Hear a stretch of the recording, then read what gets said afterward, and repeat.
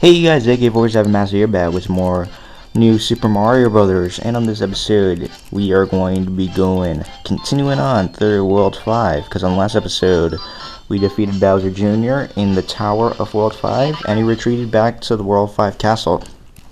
And I say World 5 a lot. Alright. And let's pick up that fire flower for later. And I noticed a lot in the beginning of the Let's Play, I was collecting a bunch of items. And can I get the one up? Oh no, I can't.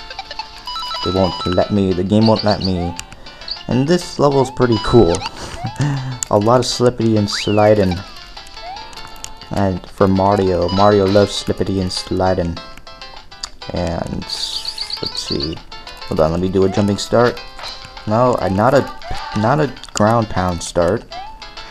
Oh no. Alright. So yeah, alright. So if you just do that, the game will push you through as Big Mario. The game's just like, oh, you're too fat, just get off. And these guys are super annoying. Look, how am I supposed to even get on there? And they don't die.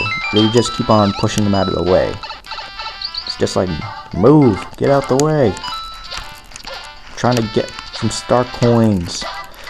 And alright, I thought I was going to be there all day. Alright. So, what was I going to talk about? I was going to talk about something. Oh. Nope, I still can't think of it. Oh, I wanted to talk about one of my favorite YouTubers ever, which is Ashens. Some of you may know him. I don't know about most of you. He does Poundland item reviews, and if you don't know what Poundland is, I don't blame you, because neither do I. It's actually a British, I'm not sure, a UK store. It's basically like a 99-cent store. It's the UK equivalent of a 99-cent store. If you don't know, the UK currency is the pound. So Poundland, so it only costs £1. Ha ha ha, get it? And alright, one up station over there. And I feel like I should get some type of item. Let's go back to World 3, see if there's any mushroom shops available that I didn't already use. Chances are I already used them. Not over there, not over there, nope, nothing. Let's go to World 2.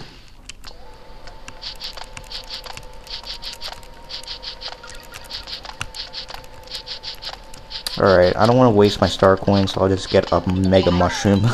That'll be fun.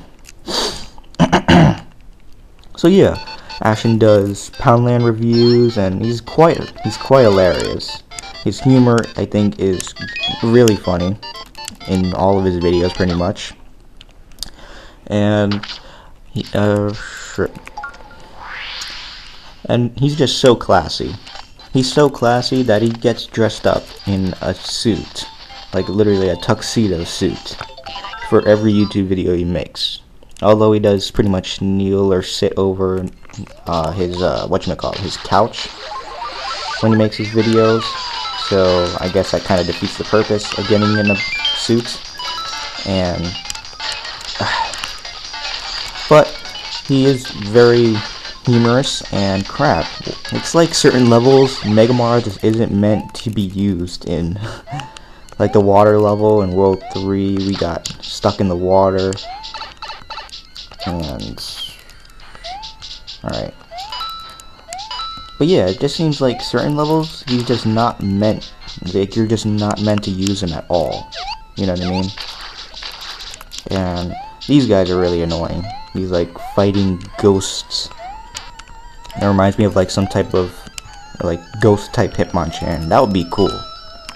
Like I know people have made arts, like certain Pokemon arts of like, let's say, like what would Dark Arcanine look like? What would a ghost Hitmonchan look like? That would be interesting. And now we're on this creepy elevator yeah, I guess so, kind of. And it just fell down. Oh crap. This is kind of weird. Yeah, I don't know what to say about that. But let's get this boo out of the way. and enter the door. So yeah, I don't know what I was talking about, but anyways, the point is, Ashens is awesome. So go check him out. I'll probably leave his link in the description if you aren't already subscribed to him. And check out his item reviews. He makes longer videos, like half an hour, 45 minutes. So if you're rendering a video, like most of the time I tend to be rendering a video, then check him out. You will not regret it. Alright. So going on to World 5-4. It's actually an on-rails level. Yes, very annoying. Let's get that mushroom. Alright.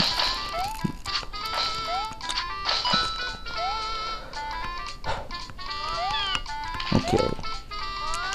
We got bullet bills, and it kind of seems like I just rushed through World 5. I'll probably have to do some of the secret levels. Probably have to show you guys some of that, because I think that would be cool. Don't you? I think so. Alright. Crap. Just avoid getting hit by bullet bills. And I always wondered about the logic of the bullet bills, because apparently they're supposed to be bullets. Meanwhile, they're slow as molasses. Hell, I mean, even Mario can run faster than the bullets. Just imagine Sonic having a race with a bullet bill. It would be a joke. It wouldn't even be a race. It would be like the tortoise and the hare, except it actually had logic. It actually worked the way it should have worked. As in, the hare won the, the race. And oh, that is a tease. Look at all those coins. Look at that. That is a freaking tease. That is a tease. You don't even know. Like, you don't even know. Wow, Miyamoto, you won that. I give you credit for that. That was smart.